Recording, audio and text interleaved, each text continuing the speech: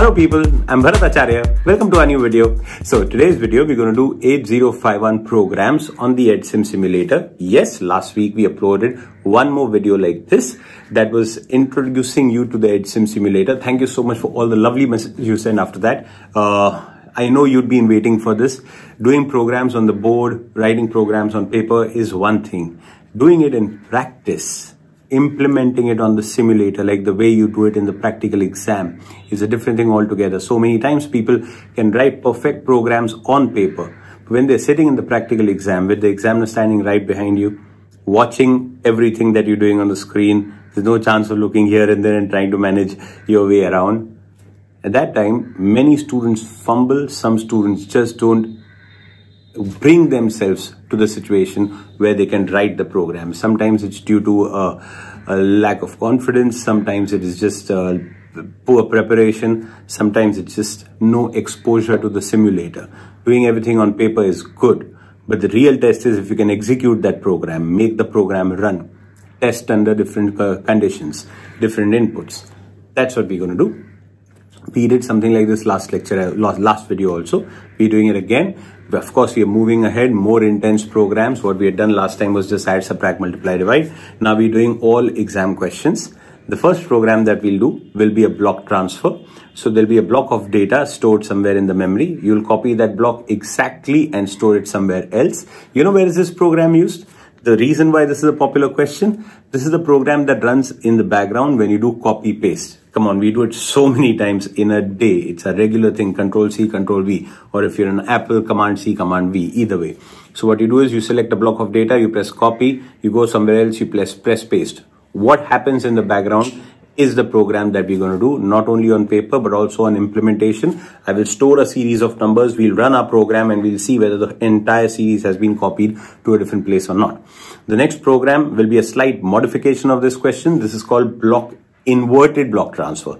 Inverted block transfer or block reversal, string reversal, however you want to call it. There'll be a block of data, let's say 1, 2, 3, 4, 5. It should be copied, but not as it is. It should be inverted and copied. So 1, 2, 3, 4, 5 should become 5, 4, 3, 2, 1. That's basically, it's a prelude to checking whether a string is a palindrome or not. A forward and the reverse part of the string, if they are compared and they are the same, that means the string is a palindrome. So this is one step before that, the reversal part of the string.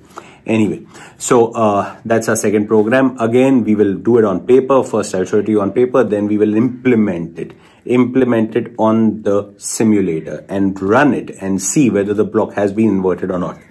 The next one, big question, a lot of times asked. Take the last 10 papers of Mumbai University, you'll see it in 2 or maybe 3 times. So that's quite a big probability of it coming again. Which one?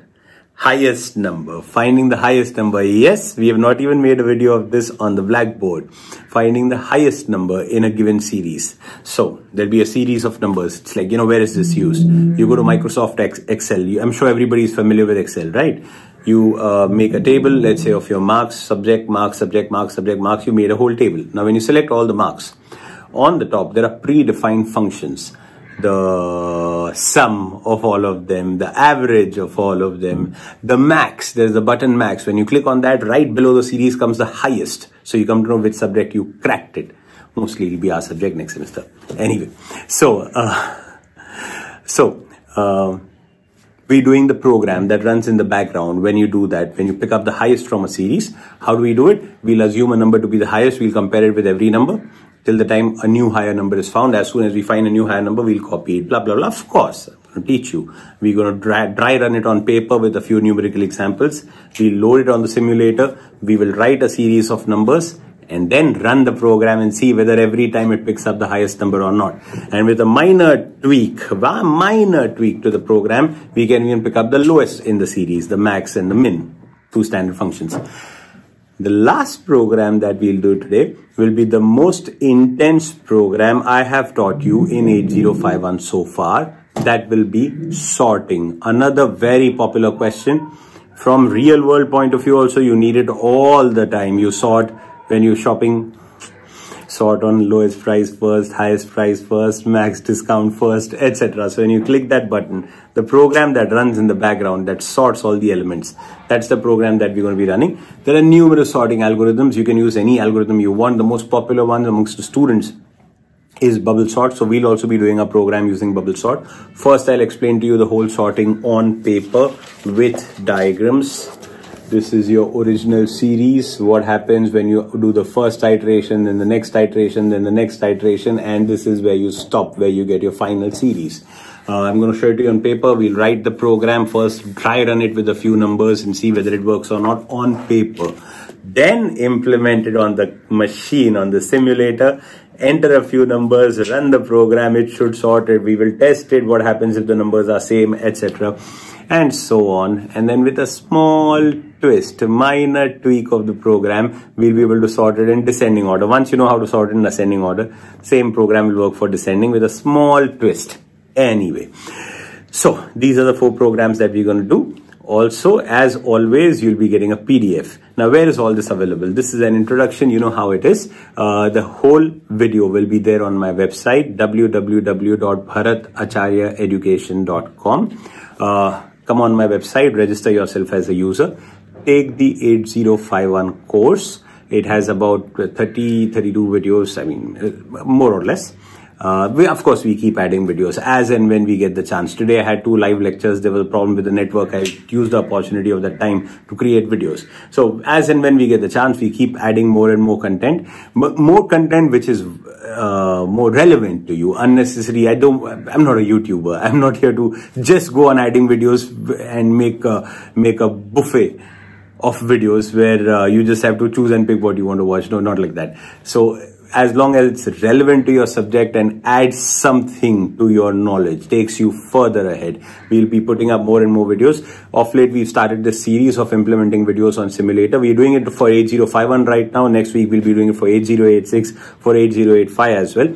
Anyway, because there's been tremendous demand from students to implement it on the simulator and run the programs, because that's what happens in practical exam. Theory exam, somehow students manage, some students leave programming as an option. I don't suggest that, but some students do it. It's a personal choice how the university gives you a choice, so that's your prerogative.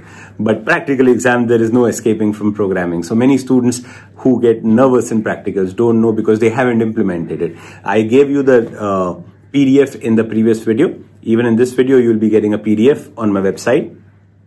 In that PDF, there will be the link to download the EdSim simulator. If you want to know how to install it, I've given the previous video. It's super simple. You don't really need any instructions. Download the simulator, run it. It's self-installed. Within 30 seconds, it's up and ready. I've given you programs. Copy and paste those programs if you're too nervous to type them for the first time. No shortcuts here. This is just the first time. Run the program, see, you're happy, you get the result, then play with it. It's your playground. The first time somebody teaches you how to drive a car, they are going to hold the hand for you. They're going to hold the steering. But once you get used to it, then you practice and it's a skill. Programming, like swimming, like cycling, horse riding, guitaring, it's a skill. The teacher will teach you this much, will teach you how to do it. Thereafter, it's your own interest and love for it, the passion for it, that will make you better and better. Acquire the skill till the time you master it, until the time you can call yourself, yes, I'm a programmer. Give me the question, I can write a program for it. Anyway, soon I'll get you there.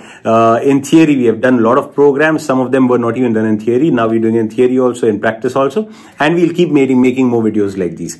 Once again, before I end, thank you so much for all the lovely messages. Yes, more programs will be coming up. If there are particular programs that you would like, please WhatsApp me. My number is given down in the description. WhatsApp me the question that you would want. I'll make a program for it. Wish you all the best. Do well. See you on my website. Have a good one.